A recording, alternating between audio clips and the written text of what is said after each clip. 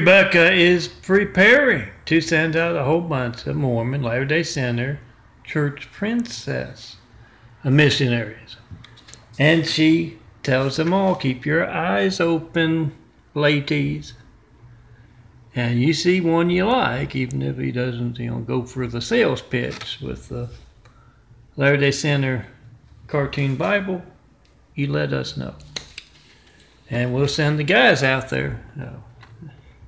The specially organized team, and Rebeckah promises by the time they get them back to Utah and perform that brainwashing technique, you'll have yourself a husband. So keep your eyes open. I'm melting some cookery, and Mormons have been going hog wild crazy lately. So in honor of their hatred noise from down below, here you go.